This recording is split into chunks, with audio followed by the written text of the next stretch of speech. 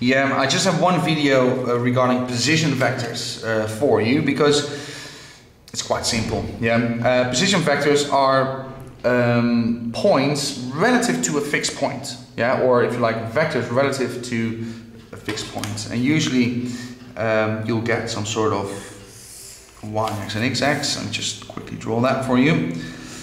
There you go. That's the y, that's the x. And then that point over there, we call that the origin. Yeah, and then I can ask you, well, what is the position vector of, let's say, A relative to the origin? What is the position vector of B relative to the origin? And what is it of, let's put it there, C relative to the origin?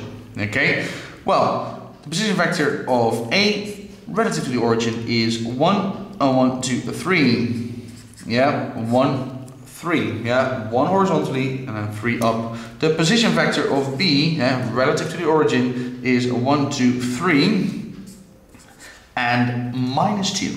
Yeah, because I'm going minus 2 up, which means 2 down, of course. Yeah, and the position vector of C is going to be 1, 2, 3, but then minus 3 is 0, because I'm going 0 up or down. Position vectors, yeah, relative to a fixed point, usually the origin. It could be any point, yeah, it could be any point. Let me do one last one. Let's say point D. What is the position vector of point D relative to the x? Yeah, well, that's going to be 2 relative to the x. Okay, position vectors. Finally, vector geometry. Next video. Now it gets important, really important. I'll see you there.